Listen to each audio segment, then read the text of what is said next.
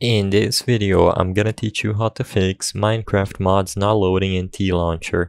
It's a very quick and easy process, so make sure to follow along.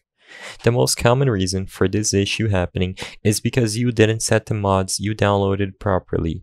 For example, if a mod needs Fabric or Forge to use, you might want to double check if you've installed those properly for the same version of the mod you are trying to run. So go to minecraftforge.net or fabricmc.net and make sure you set up these two properly.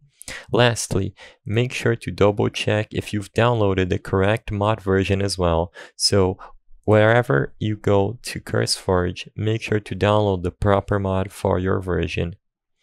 So after you ensure that you got all the steps right, open up TLauncher and select the folder icon on the right side of install.